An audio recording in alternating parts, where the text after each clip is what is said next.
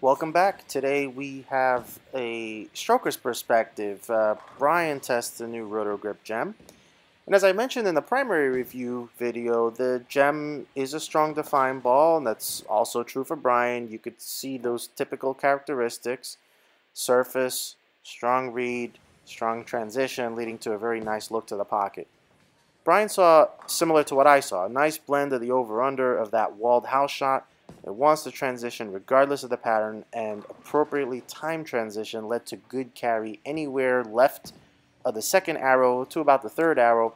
It responded strongly to friction, but again controlled the oil in the middle of the lane very well.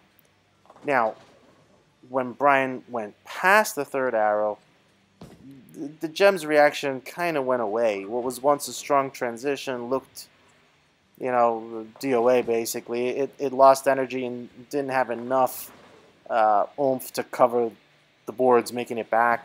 And even if you pushed it all the way to the friction, it just didn't have the appropriate energy retention to make it back. However, when he moved back to the right, there it was again, back in business. The reaction ultimately looked quite good for him.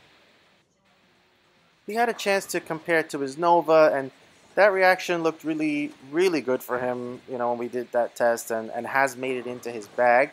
But now let's take a quick look at the chart. Both balls are in the strong defined category, and you'll note that maybe the gem's a little stronger while the Nova is a little more angular, but you can kind of see the overlap.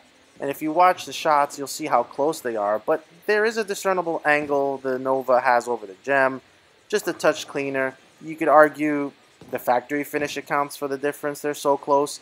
And obviously the house shot blends things out.